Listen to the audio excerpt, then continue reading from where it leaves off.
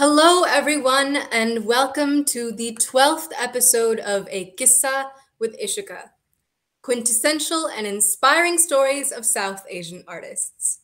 My name is Ishika Muchal, and I'm coming to you from the land of the Tongva people, also known as Los Angeles, California. I am so excited to introduce to you my guest today, Snehal Desai, the producing artistic director of East West Players, which is the nation's premier Asian American theater company and one of the longest running theaters of color in the US, and where I have had the honor of working these past few months. Snehal has worked as a freelance director across the United States and the UK. He has served as a resident director of Theatre Emory, participated in the Lincoln Center Directors Labs, and was a literary fellow with London's Royal Shakespeare Company. He is a member of the Asian Pacific American Media Coalition and on the boards of the Consortium of Asian American Theaters and Artists and the Theater Communications Group. A Soros Fellow and a recipient of a Tanne Award, sorry if I mispronounced that, Desai was in the inaugural class of Theater Communication Group's, TCG's, Spark Leadership Program.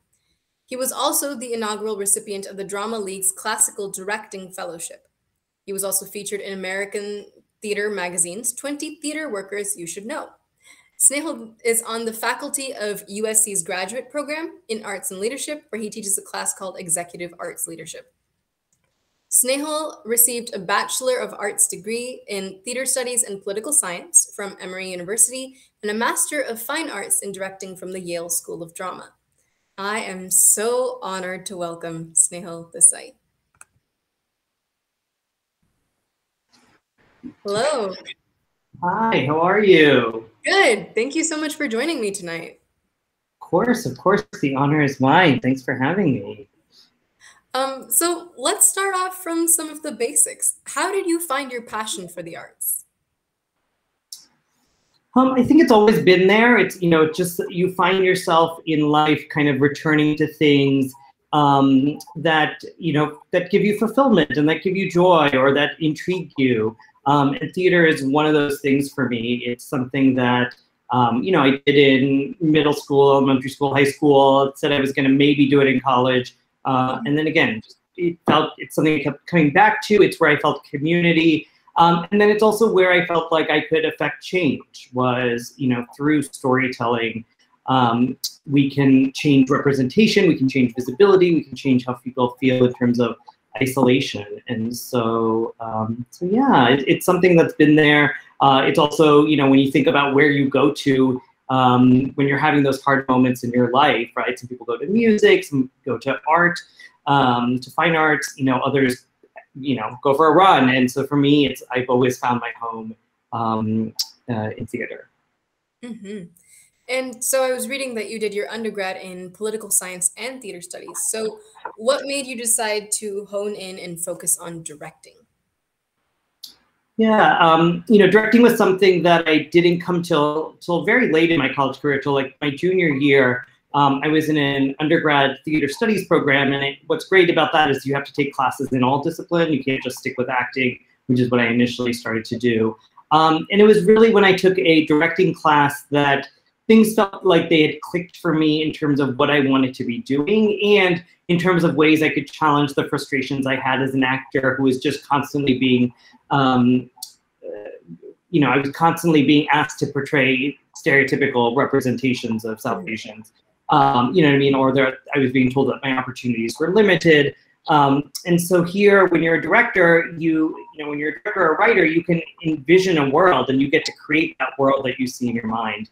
And so for me, that's really where I felt engagement. And in terms of the poli-sci aspect, for me, it's as I mentioned, I knew I wanted to affect change, and you can do that through government, you can do that through public policy, and that is one way definitely to change people's lives. And to me, it was, you have to do it in a different way. It's a very long-term way to affect change. And for me, I was more interested in creating stories where you can put faces and names to a cause or an issue, because that's how we, to me, I feel like you have to touch the heart to affect the mind, and that's how we kind of in theater are frontline workers in terms of change.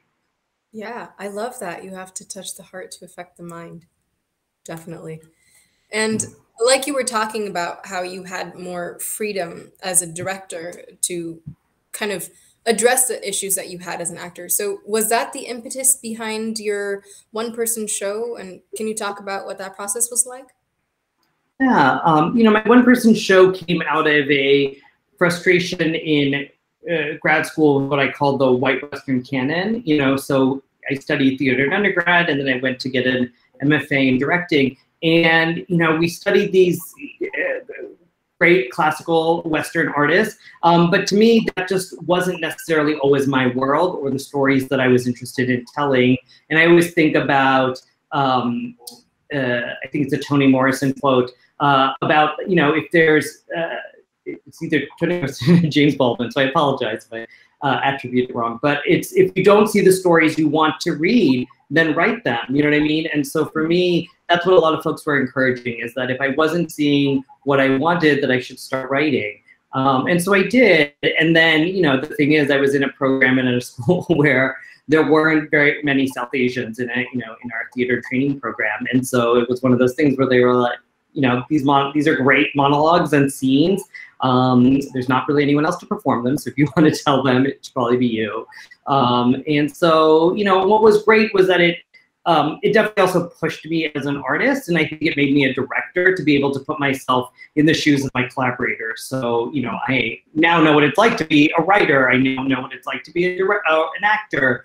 To have to be in those shoes just makes you a better, stronger collaborator. So I was really happy to be pushed in those ways. You also have to confront and be a different type of vulnerability. You know what I mean? When it's one thing to just write the stuff, it's another thing to actually perform it and to revisit that story night after night.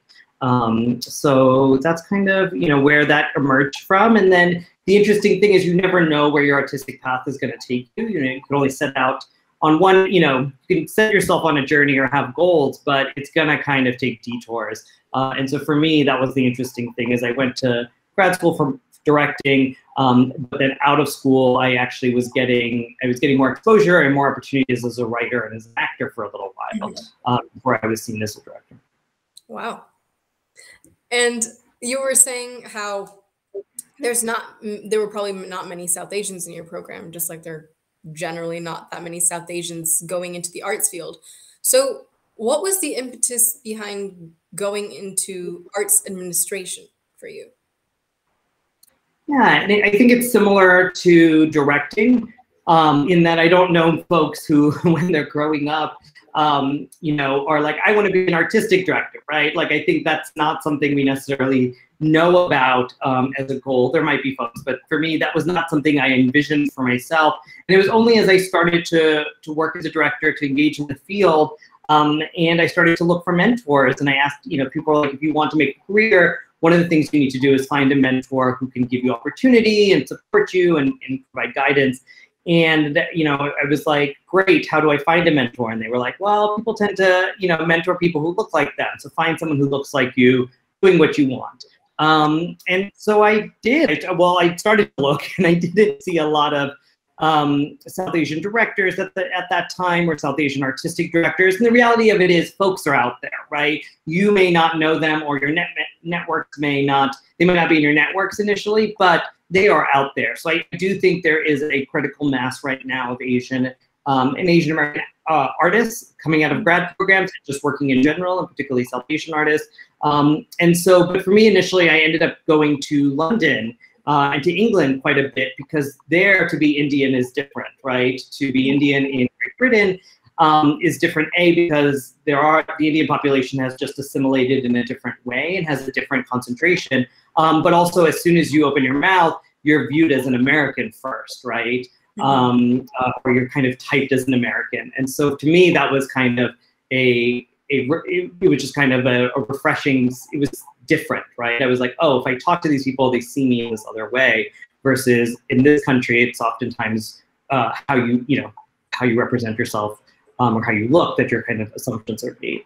So yeah, so it was in that, and then it was the same thing with directing, is that I wanted to create more opportunities for South Asian and Asian American artists, and that there were certain works I wanted to see done and programmed that I just wasn't. And so that kind of led me to go into arts administration. And initially, I was a lit manager at East West before I became an artistic associate and then associate artistic director. So it was also about getting to know particularly East West players from all aspects, of the organization. Right. And you're talking about stereotyping. So can you just touch on some of the early struggles of your journey? Yeah, I mean, I think that the thing is sometimes there's limited vision that is presented to you. And so folks can't necessarily, they're not going to necessarily give you the opportunities that you see for yourself. And so when that doesn't happen, you have to create those opportunities, just like you're doing with this show. I think the show is such a brilliant idea, and it's so inspiring. And that's what you had set out to do, and you created this own opportunity because you weren't seeing Indian stories or inspiring Indian stories, being told or out there in this digital space. And so I think that's what you continually have to do, is see, what you want to do, and if you don't see that opportunity, find like-minded folks and create that for yourself, and see where it goes. And the thing is, in this, particularly with digital, it's, as we found in COVID, you don't know what your impact is, because anyone can access the internet. So suddenly you can have folks halfway around the world watching your work, or being inspired, or people in Middle America, because as we know, there are Indians and Indian Americans in every state in the country, in big cities, and in small towns. And there isn't any East West players in every city or town. And so I can only imagine. I mean, I grew up in a very small town in Pennsylvania, so I know what it was like not to have access to community, but that is very, very different now. And so those folks are out there, and they're looking to hear stories like the folks that you're bringing on this show, and to hear even your story, because it just keeps us all going, right? And it helps to fight that sense of isolation. Definitely. And did you ever feel in any of your arts leadership roles that you had to fit in, or that you had to maybe censor your vision to not necessarily suit the larger goal, but to appetize, to make your ideas more appetizing? Well, I think, every kind of always are going to have that struggle for yourself as an artist. And I think the hardest thing is staying true to your voice, you know what I mean? Because there can be times where it's like, people don't understand it, people aren't supporting it, but it's your uniqueness is what's gonna ultimately elevate you and be a part of your journey. In terms of opportunities, yes, I think folks are limited in the vision. I think when you're an actor, a South Asian actor, you oftentimes are given very stereotypical roles, as I mentioned, or in my case, since I looked younger, they were like, well, we can cast you as the kid, but if we cast you in this role, then we need, we have to cast South Asian parents in that role. So it doesn't need to be a white family, but we don't know any other South Asian act, so there just were constant, a stream of excuses, if you will, versus, saying, hey, this is what this family is. And, it can be, the thing about theater or, in TV and film is it's all imaginary, right? It's not actual real. So this kind of this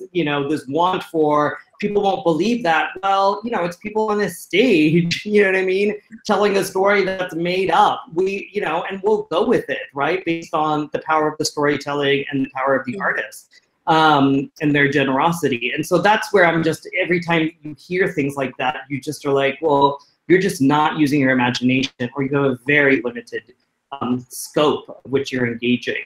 And then I think there are folks that will try to whitewash what you're doing, or tell you, tell you that things are too Indian or too ethnic, or that's not necessary. But if it's necessary to you, you know what I mean, then it's important, and you should keep it in as part of the story. For sure. And I think all artists are gonna, East West Players is a culturally specific institution, and I think a lot of artists sometimes feel like, that they can find their home at culturally specific institutions, but then there's these other things, which we call PWIs, predominantly white institutions, and there's a lot of code switching when they're suddenly in those spaces, right? In terms of how you act and how you behave. And I think all of us at some point will, be put in uncomfortable situations, which oftentimes, yes, will make those bad decisions and reflect on them, and they will ultimately make you a better, stronger artist in person. But I have written plays where it's a South Asian main character, and the theater wanted to do a reading, and they cast it with a white guy, and you know what I mean. And you're in that moment, you let it happen, you know what I mean, because you want that opportunity. You think these are people who maybe know better than you, but you have to, you kind of feel like, oh, I just compromised myself and the story. But I won't do that again. Or I've been given plays to direct where there are no, again, South Asian actors cast in the play, so they cast, white actors or black actors and ask them to put on Indian accents, and kind of just have to stop those moments. Yeah. And I think that's happening more and more. It's frequency, and it's easier. I actually think academic settings are actually sometimes the worst. Because they're like, we're a university, we're an educational system, it's okay. They kind of have this, particularly this double standard, where if it's an Indian or a South Asian or Asian American family, or even a Latino family, they may cast it, multicultural. But if it's a Black family, they know that, I'm not going to cast that Black family in that August Wilson play with white actors or Asian American actors. You know what I mean? And so, and as it should be, but I think that folks sometimes don't hold representation for other communities, Indigenous communities, Asian American and Latino communities to that same standard. And it's one of those things where if you don't have the people, find the money to hire those people, or don't do that project at that time. You know what I mean? Work your way towards it. Definitely. And what we were saying about like how you can't imagine like a white parent with an Indian child, like there are mixed race families, like everything exists. It's just a convenient way, I guess, of just saying this doesn't look convenient or this doesn't look appealing.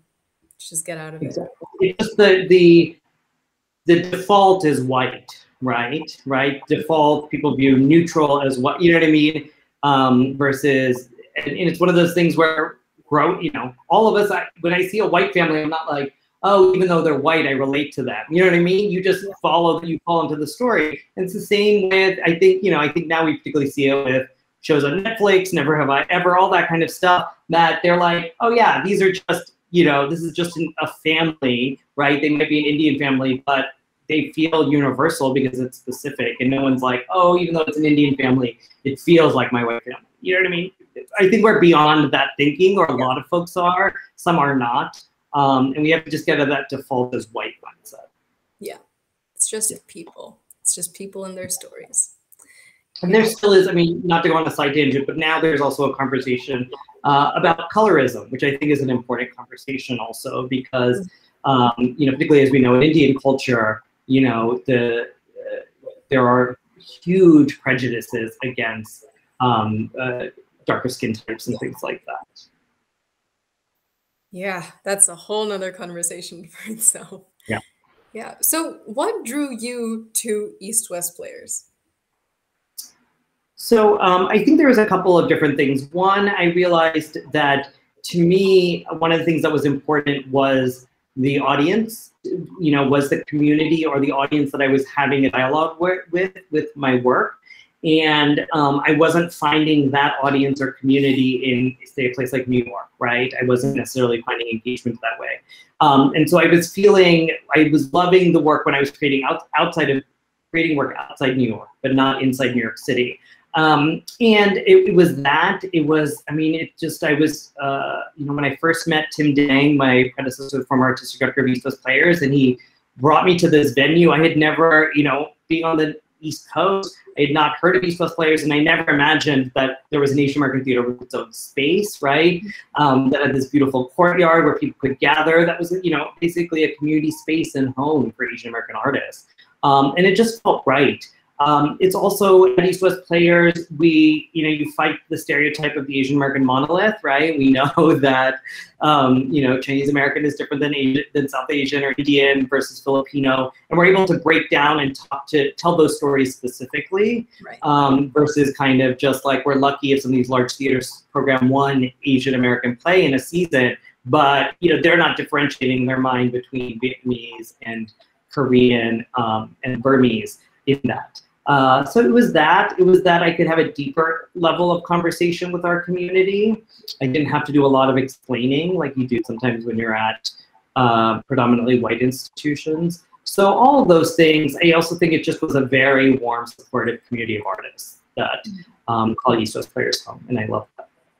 Yeah, I'm a big fan of East West Players. Yeah, and like you were saying, definitely the recognition of the diaspora and not putting it under just one label of Asian. Like Asian means a lot of different things to different people. So yeah. I really appreciate that as well. And it's even a base level, like even just explaining the difference between Asian and Asian American, right? Yeah. Like folks don't even get that is, there's a difference there because there are folks who, are born and raised here, and then there are folks who have immigrated here, and they're very different experiences. Mm-hmm. And can you describe what you do as producing artistic director? I know that's a very broad question, but. Yeah, I think on an overarching basis, what I have been charged with is, and what I seek to do and to be a servant of is the vision for the organization, right? And fulfilling of the mission of East West Players is kind of my charge. And so it's setting out the long-term vision, it's season planning, picking what shows we do, but that's a very small portion, as you know, of what I do. And then otherwise, it's also overseeing day-to-day operations of all that we do at East West Players, which is not only main stage productions, but we have a very robust arts education program. We also do a lot of social justice work and advocacy. We do a lot of training and pipeline programs and professional enrichment for folks who want to go into theater, TV, or film. So, there's a lot of different things that we do. And it's kind of, overseeing all of that and trying to make sure that we're holistically moving forward as an organization. Right. And one of the parts that I really love about East West Players is how they develop new work and really encourage like Asian American playwrights to have their work produced. So can you just talk about what the process is like of producing a new work and how Asian American artists tend to pitch their work to East West? Yeah, I think the other thing is that we oftentimes we're seen as a much larger organization than we are. I think we have huge impact. We do a lot, but as you know, it is a very small team of folks. Yeah. Putting in a lot, doing a lot of that work. And so I think that is also a part of the picture in terms of how we go to that. I just lost the thread. What was your question again? Going back. Just developing new work and what that process like and pitching. So I think one of the things that we want East West Players to be, and I hope is accessible, right, to folks on all different levels, from whether you're an audience member, a member of the community, to whether you're an artist. And I think that's what was connecting the thought. That is, I think, one of the things we want and we really strive for, but it is a challenge when you have such a small team as we do, right? So that right now, in terms of quote unquote artistic staff, though I would put Andy, our director of production and casting, in there, it's either just me or me and Andy, right? Who are doing kind of a lot of the artistic programmatic work. And so, folks can submit scripts. We do have an open submission process, but a lot of it is word of mouth through networks, right? It's, like the play we did, Man of God, came through the director, Jessica Prudencio, who read this play, who's someone I very much trust, who said, this is the best play I've read, in a long time. Read it. So it comes through all these different networks. It's word of mouth. I go and see a lot of work. We're part of a lot of networks like the National NNPN, National New Play Network, and the NAMP, which is the National Association, I think, of Musical Theater. So those are all different ways that we do it. We do sometimes do a competition. I'm also on the board of CAATA, and so when we do programming for the National Asian American Theater Conference, we also there's a lot of introduction to work there. In terms of work development, it just varies. I think it varies based on the timeline, what the artist wants, what we can provide. What we tend to do is that we tend to do a workshop of a piece that it's a world premiere, or a play that even if it's been presented but is getting developed further. What we tend to do is a 1 to 2 week workshop. And then we'll leave a span of time. Sometimes it's a few months, sometimes it can be up to a year or longer before we program into production, just because the production timeline is very tight. And so we want to hit the ground running by the time we get there. And we find it's helpful just to have a little bit of time with the actors and the director and the writer in the room, and then for them to all go away before they come back and think about things. Right. And as a director, what do you personally and artistically look for in a piece that you choose to direct? I think I'm looking for a variety of factors. As I mentioned, we are a very large, diverse, robust community in terms of the Asian and Asian American community. So part of it is whose stories haven't we told? Which community stories haven't we told ever or in a while? Who are communities within the diaspora who have been marginalized or whose voices we have not heard, or the same with individuals. And then I'm just looking for really great, innovative, strong storytelling. I'm looking for stories that are told in a theatrical way. I'm not looking for something that could also be, is a TV film pilot that's been adjusted or anything like that. I'm looking for something that is originally is a theatrical work. Is creative in those ways. And then oftentimes there is a social justice component, actually not oftentimes, there is a social justice component, right? So particularly now, what are the intersectional issues that are being spoken about, right? So it's not just about being, first generation or from an immigrant family, but it's also about mental health. It's also about disability. It's also about gender identity, sexual orientation, because all of us in our lives, we live complex lives where we don't check off any one box and we don't prioritize, say, our ethnicity or heritage over our religion or our gender or our sexual orientation, right? And so I want to create an inclusive space. But I do think that is also the forefront. We don't see a lot of intersectionality of issues and stories for communities of color. Definitely. I believe that intersectionality is the way to go for the future. So I'm really glad you are also speaking about the importance of that and how it needs to be more incorporated into communities of color and the work that we're producing that involves them. Because it's not just one issue. Like, we all live lives like we are the main character in our own story, and that is not just a one single issue life. So yeah. Exactly. Yeah, and for anyone joining right now, just wanted to briefly say that this is A QISSAA with Ishika with Snehal Desai. And if you haven't already, please make sure to like this video and subscribe to my YouTube channel so you get updated for the next QISSAA, which will be announced at the end of today. And so in your role as producing artistic director, a lot of what you do is finding stories to tell. So if you could tell the world one story or send out one message, what would it be? That is such a great and challenging question. I think, I'm gonna pivot a little bit to, the other thing is I'm looking for stories that feel relevant to this period of time that we're living in, or have something to say to inform about our lives today. And so I think the interesting thing now coming out of the pandemic is stories centered around healing, right? I think there's been a lot of grief. I think we can't even fathom, you know what I mean? And I think it's come in just scale and ways that we can't even comprehend yet. So I think there is healing that needs to be done, both that's personal and familial, but also across cultures, right? There's been a huge increase in anti-Asian hate and rhetoric and violence. We have become so mistrustful of each other, because of the masks and all of that kind of stuff. It just become so much more complicated that I think healing needs to be central to kind of what comes next. And then I also think, particularly in this period, that we need laughter, we need joy, we need comedy, that you can also, create perspective and affect change through laughter, right? Because that's another way for us to get to, we can look at situations with a little bit of distance as we're laughing at them. But it's also getting us to think. But we oftentimes can be sometimes dismissive of comedy or that form. And I think coming out of the pandemic, I think those are the things I'm thinking about in terms of what are the stories to tell.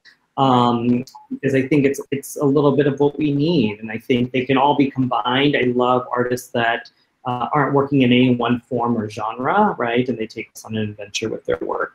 So I think that is central. And the other thing is I'm very interested in what our Asian American dramaturgy is, right? So that if you look at, say, Latinx storytelling in America, oftentimes things like magic realism are associated or connected to that form. And I'm very interested in what the developing dramaturgy is for Asian American storytelling, particularly because we combine Eastern traditions, right, which oftentimes are more movement dance-driven based. Western is more text-based. And then we also tell storytelling in a circular way, which a lot of cultures do, versus Western, which is very linear. So, what does that mean to tell a story in a circular fashion, which, so many, the Ramayana, the Mahabharata, a lot of those ancient classical Indian texts are in that vein of storytelling.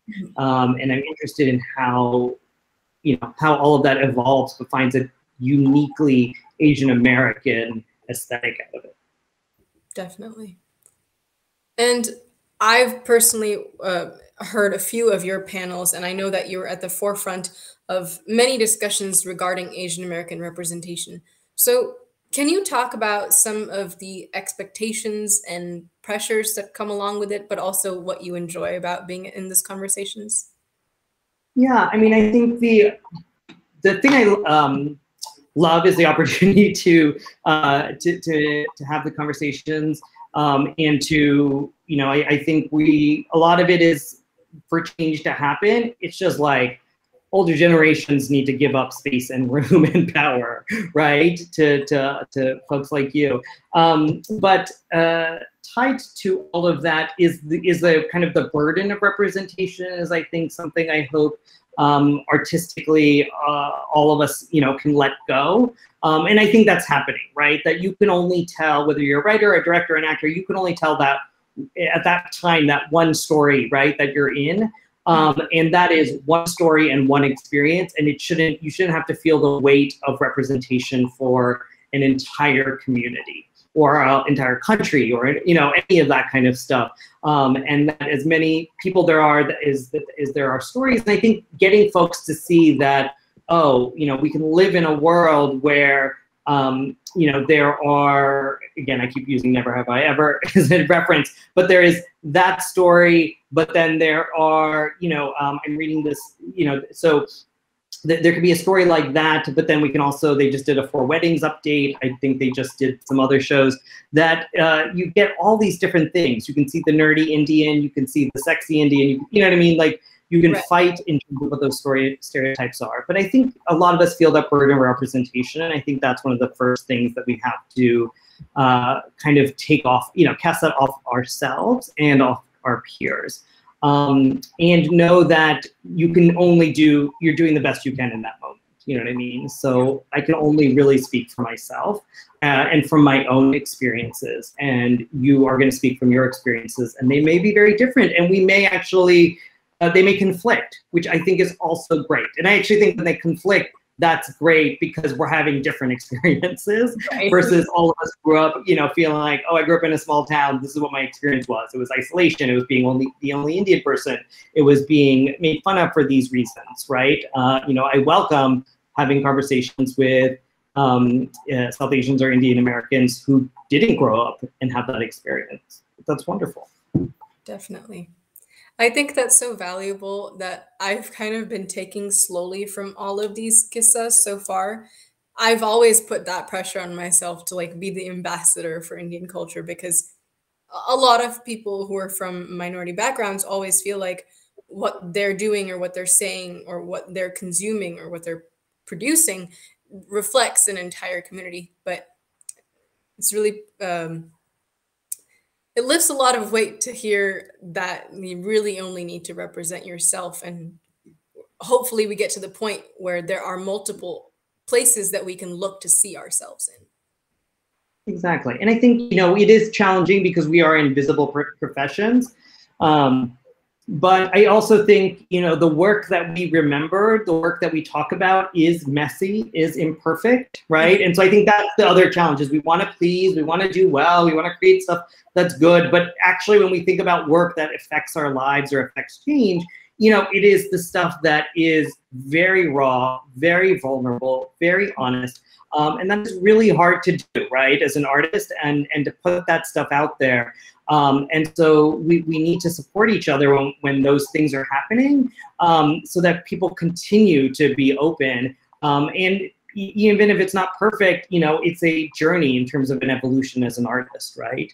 You're going to find your way. Not everything is going to hit in the same way. Or, you know, and I think a lot of the artistic relationships these days are transactional. You're only as good as your last hit, or you're only existing at a certain venue while they're programming your work. And I think, you know, with COVID, we saw that in stark contrast, right? When we saw how many of our artists were just, you know, unemployed so quickly and without resources or backups. And so how can we also create a model where artists are at the center of our institution is something that I'm thinking a lot about, and what that means and what that looks like. Yes. And building on that, what are some of the broader or small term changes that you would like to see occur in the theater industry, and how do you think that we can get there? I mean, I think, as I mentioned, it is folks at the top, you know, who have been there for a very long time, moving on to the next stage of their career, which is, you know, it's one of those things where that's an issue we have here that you don't have, say, in Europe, or you don't have in England, because the folks, as they move on, are supported in various ways, right? They're both supported culturally and societally, you know, so there's a safety net of retirement, but they also are revered and they're also lifted up and they're given other opportunities, versus here, it's sometimes you're an artistic director and then that's it. And if you're not an artistic director, you don't exist, right? If you haven't found another path for yourself. So I think it's understandable that folks hold on in those ways, because that is both their income, it is their families, health insurance is tied to it. There's a lot of things that change. But I do think, I mean, when you look at New York City, when you look at Southern California, the largest theaters in both, when you look at, if you just looking at New York and Los Angeles, the largest theaters in both cities are all still run, you know, it's slowly changing by white people, right? It's not even diverse, like it's, you know, there's some black leaders, but it's just white, right? And so those people are the gatekeepers to the stories that we hear and see. And I do think that has to change. And it has to change more than just appointing a bunch of associate artistic directors that are people of color, right? I think we also are living in a very hierarchical, colonialized model of being, right? Or the way our organizations are structured, because that is the 501c3 or the nonprofit model, is a hierarchy, and it's a colonial model. And so I think the question is, what are alternatives, right? What are alternatives? How can we create less of a hierarchical structure. We can create a flatter model. Is that possible? What does that look like? And not only does the organization have to shift, but also funding culture has to shift with that. You know what I mean? Yeah. And so, but right now, it always astounds me that the people who are, responsible ultimately for nonprofit organizations who have fiduciary responsibility are the board of directors. And you can have a board of directors where not one of those people has worked at a theater or is a theater artist, right? Because got in because they're donors or whatever it is.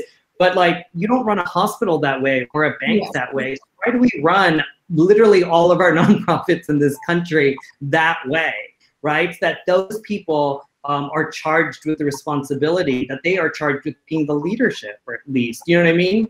And they haven't worked, in those organizations or in that field necessarily. So I think it's just, we have things that are set up that we really have to question in those ways. And I think with COVID, access is changing, right, to our work, to our organizations, and I hope that will continue. Yeah, I agree. I definitely think that the colonial hierarchy thing is something that can be worked on, because it would be so much better if it was more horizontal, like you were saying, and linked rather than ranked. Exactly, or circular, exactly. And it's just a scarcity mindset, right, that we're all in. And I know we also say, like, talk about an abundance mindset, but you have to imagine what that is, right? We have to get there. But right now, everything is in a capitalist, competitive, scarcity-minded system. And that is really hard to move beyond and very entrenched. But it can happen. We just have to stay very vigilant and committed to it. Yes. And looking to the future a little bit, I know that East West Players initiated this 51% preparedness plan. Can you talk about that a little bit? Yeah, so that was by my predecessor, Tim Dang, who really wanted to do something to shift the needle. And a lot of stuff with diversity is just start by looking at your numbers, right? Like, look at hard facts of what your audience demographics are, who is on your stage, who works at your organization. And so he posited this 51% plan that we called it the whole thing came under the umbrella of 2042 sea change, which is when 2042 is when we're supposed to become a quote unquote minority country, if you will, but we're just people of a global majority now, which is a better way. And so he put it out there as a charge that theaters, say that they will do that in 3 to 5 years. And we tied it also to a playwriting competition. So we wanted to introduce folks to new voices so they couldn't say they didn't know where the new plays were by Asian American artists, and some other things. And so that's where it came from Tim, and it kind of has morphed into other things along the way. But, I think we see it, it's happening in other fields, right? The other way that I think it's happening where, it kind of was there for a few minutes and then died was in the writer's room, asking to show your rooms, right? One of the things we don't see is pictures of writer's room, which are known to be predominantly white and male. And so there was a movement for asking for pictures, people just to take a picture of their writer's room, which a lot of it was met with silence because a lot of those rooms are not diverse. But the ones that did share and that are diverse, we should lift up, right? And we should support those shows and those artists and those executive producers and showrunners. But I think sometimes if you want to see change, you have to be able to track it. And it's both qualitative, yes, it should be about the quality of change, but it also needs quantitative indicators to mark progress. Yeah. And what is your favorite part about working as producing artistic director at East West Players? It changes day by day. I just love when we actually have a show up and running in our theater and people are gathering in the courtyard and they're there and they're excited to see the work. And I feel like it's a story that is powerful or that hasn't been told or that we're representing a community well. Those are the things that I really love. One of my early things that maybe really opened my eyes about East West Players was when the first play I ever directed was a play called A Nice Indian Boy by Madhuri Shaker. And we do a short preview process and then we go into a run. And, you know, going into the previews, after like the third day, there were like people that was like, wait, didn't you see the show already? Have you seen it? And they were like, yes, we loved it. And we came back and we brought friends. And, you know, to me, it's when folks do that, right? To me as an artist, when someone wants to revisit your work, that is so powerful, and you know something's resonating. But when they want to both come back and they want to bring friends and family, means that you're doing something right? That they're feeling, you know, that they're feeling impacted, or it also shows how little oftentimes there are opportunities of representation for our community.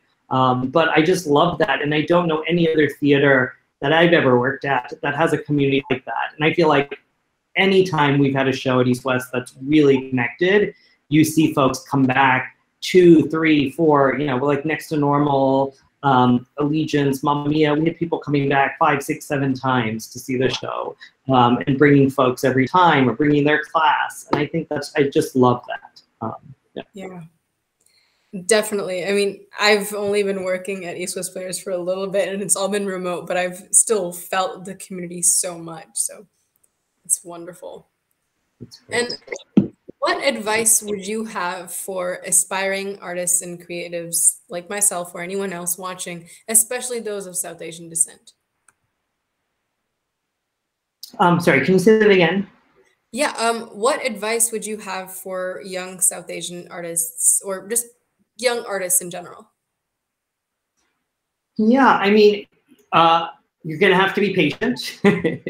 You're gonna have to be patient. You're gonna have to learn to deal with rejection. You're gonna have to learn how to take criticism and understand who you trust, whose opinion you trust, and what your North Star is as an artist. Everyone, you also have to go on your own journey. You can't, everyone's gonna kind of have their own path. So you may have peers who reach a certain point before you, but you know, it's when the time is right for you, you know what I mean? That moment will find you, and you'll find that moment. And I think those are all key things to keep in mind. And then, you know, the other reality of it is it's very hard. Right? You should, if you want to make it as an actor or writer, a director, you're going to need to have a side job or a backup job, or you're going to have to figure out, right, how to also get by on a day-to-day basis in some ways, and, you know, do that and then continue to do your work. And know, you know, one of those things is, you know, I just read this really great article about being a mom and writing, you know, and this idea that, you know, a lot of white male writers have talked about, like, going away in the cabin in the woods and not having anyone disturb them for 6 months as they write their novel. Whereas mothers are, you know, waking up at 4 a.m. or having to go and write in the bathroom or having to, you know, dictate their writing into their phone while they're driving their kids, right? And it just, all of that shows how urgent and important the story is that they want to tell, because they're creating that space amongst everything else. And you should also do this work because you have something to say and because you find joy in it, right? You know, I think we live in a time where celebrity is lifted up. People who, you know, they're celebrities just because they have money, right? Because they have wealth is all that they are, or they have money and then they say stupid things on TV. And so, but I don't think that's necessarily culture, if you will. And so I think the other thing is, what is it that you want to say? Who do you want to speak to? You know, what is the change that you want to affect? Are all things that will change over time, but you should know that for yourself, what it is. Mm-hmm. I'm definitely writing down on my to-do list, find my North Star of artistry.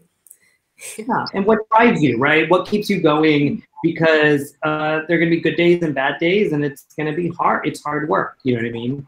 Mm-hmm. And so what is the thing? For me, the hardest thing right now in COVID is that after a hard day or a long day, what I love more than anything is just going down to the theater and watching a rehearsal or running into actors in the hallway. And none of that is happening right now in our space, right? And so I'm having to find other ways to feel connected to our artists. Mm-hmm. Yeah, that makes me emotional, thinking about how close yet how far we are from theater reopening. But anyway, so the show is called A QISSAA with Ishika, but QISSAA means story. So I have to ask you, what is one influential QISSAA or episode from your life? Yeah, and I think it comes back to me, one of the nights that I remember was when we did the musical Next to Normal at East West Players, which is a musical about mental health. And mental health is just something that is so taboo or shoved under the rug in Asian American, in many communities of color. So it's not just Indian, but definitely in the Indian community, but also in the Asian American, Latinx community. And so, to me, it was so important to do a play about mental health, and then to take this musical that was this Tony Award winning, Pulitzer Prize winning musical, and to tell it with an Asian family at the center without changing any text or anything, but people seeing themselves, and their stories up there. And then just how, one of the conversations that I remember is both people coming back, but people also coming back. And one of the folks I talked to asked about, they were like, I brought my mother. And, afterwards they were like, I brought my mother because this is the stuff we haven't been able to talk about. And this story gives us something to start with. And it makes my mother acknowledge what is happening in our family or has happened. And to utilize this story to do that. And also for the woman who came and brought her mother, it was also a moment of catharsis, right? It was she didn't know how much she was holding in until she had, saw that, that family struggling with mental health issues and illness and figuring out how to talk about it, that it released something in her that she had kind of bottled up for so long. So, I think a lot about that. I think a lot about also how we are invisible from the history and the story of this country, even though Asian Americans have been here since the founding. I think we don't talk a lot about how, First Nations, indigenous people are called Indians, right? Because they thought that they looked the same as us, and how Indians from India were brought over, because India was also a colony, right? And we were indentured servants to the British. So to me, I think that knowing that history is what will combat that sense of not belonging, right? Not feeling like you have roots in this country, or history, or that folks of our background and heritage have also contributed, to building up this country and what we have today. So I think the other thing is very powerful is when we're able to do something, and people, particularly our touring Theater for Youth show, when we're able to, a student is able to name a prominent Asian American, because 9 times out of 10, you don't, in K through 12, it is very rare for you to learn the name of any Asian American who has made a contribution in this country. It's so rare for that to be studied or talked about. And so for us to be able to change that narrative, to me, is very powerful. Absolutely. Or to reframe. Yeah. And on that topic of history and kind of leaving a legacy, if you could define what you want your legacy to be, what would you want it to be? Such big questions. I think I'm still figuring that out. I mean, I think one of my legacies is to make sure we have a space for our community where they, again, as I said, can feel like they can bring their whole self in and be seen, that they don't have to code switch, where there's an opportunity for Asian American artists to tell the stories that they want and to feel like they are representing their community well. And for me also, a legacy of ensuring that I leave East Coast Players in a strong positions for the next generation of artists, which may mean also, an evolution of our mission, because I think we have a very specific mission to give Asian American artists the opportunity to play roles or to tell stories or do things that they are traditionally not been able to do, and to have Asian American stories told by Asian Americans. But I hope that goal in some ways becomes obsolete over time, right? That it doesn't become so necessary still. But I think it's a very long, we still have we have a few generations to go before that, that happens. But I hope that there is a type of parity and access where, at least with players, we continue to expand our tent in terms of inclusivity as we all become multicultural, multiracial households. But those are some of the things I'm thinking about. And then for me, it's also about leaving a body of work that, again, as I said, seeks to reshape and reframe the South Asian narrative. Definitely.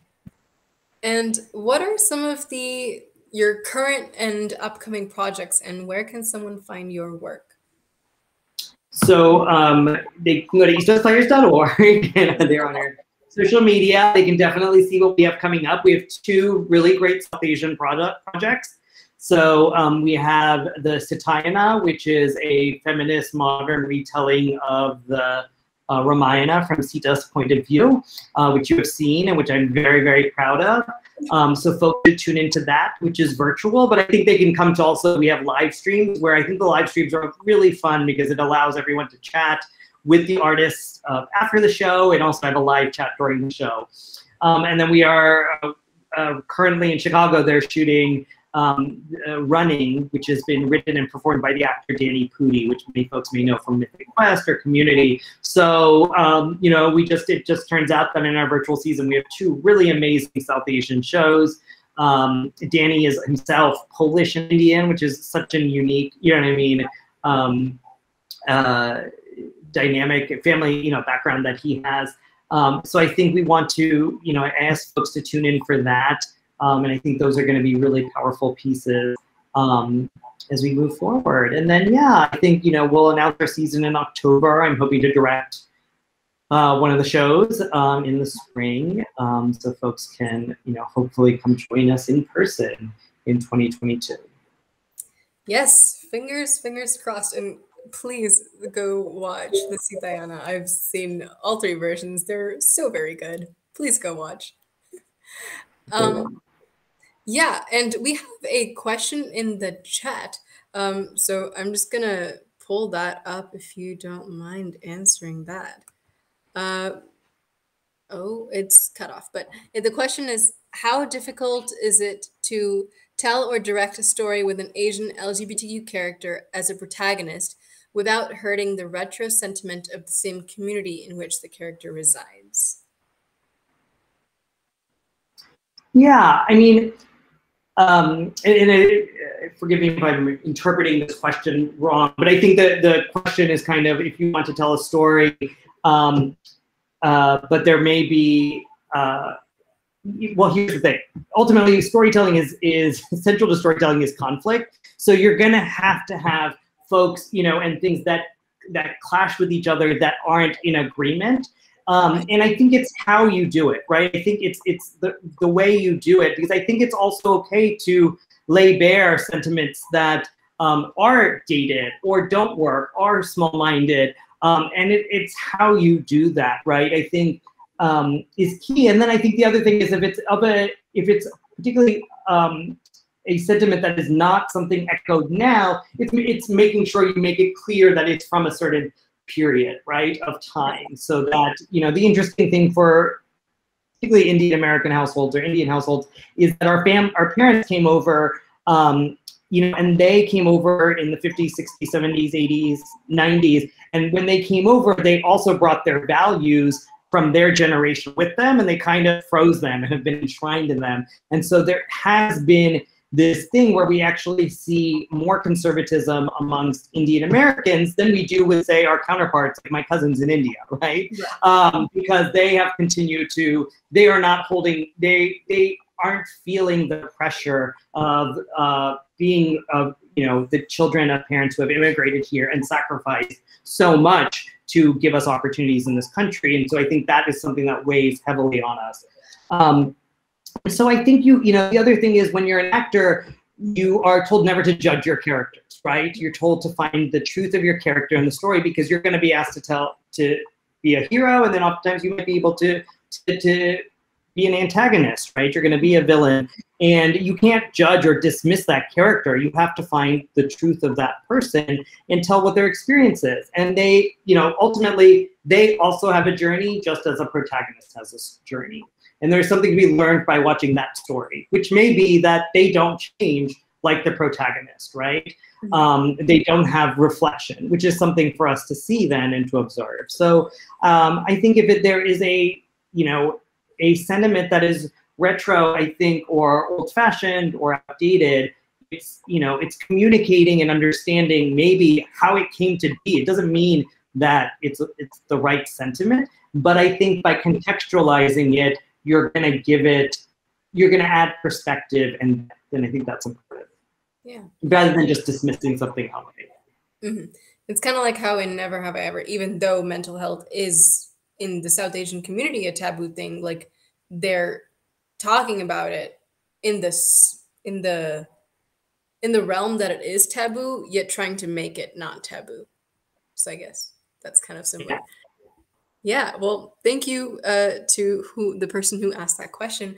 And thank you so much, Snehal, for joining me and just engaging in this conversation with me. And I know I learned a lot from speaking with you, and I can only hope that those who are watching did as well and can be inspired like I am. So thank you again so much. Creating this space and then all that you're doing. And thank you for everyone who joined us tonight. So. Yes. And to everyone watching, please stay tuned. The next QISSAA with Ishika will be on September 19th at 12 p.m. That's a Sunday, and that will be with Kavi Ramachandran Ladnir, who is an actor, director, and producer, and also a singer. So stay tuned for that, and thank you again so much, Snehal. Have a wonderful night, everyone. Take care, stay safe, and I'll see you on the flip side. Thank you. Bye. Bye.